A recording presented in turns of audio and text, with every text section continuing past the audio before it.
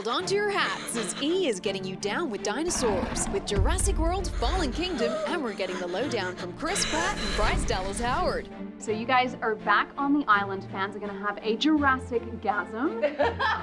Jurassic-gasm, I like that. Whoa, yeah. What are we going to see that is deemed classic Jurassic? Classic Jurassic in this film, we've got a star that's returning in the T-Rex. The only character to make an appearance in every movie.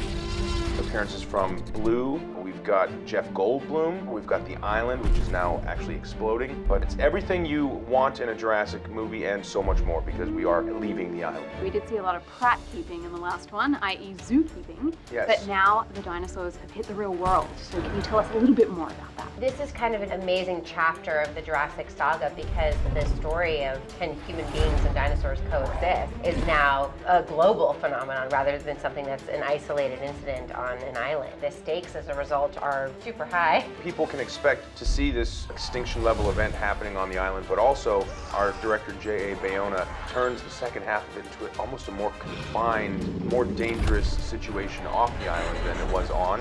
Probably a little bit more dangerous than what people have seen before. Don't forget to catch Jurassic World, Fallen Kingdom at a cinema near you.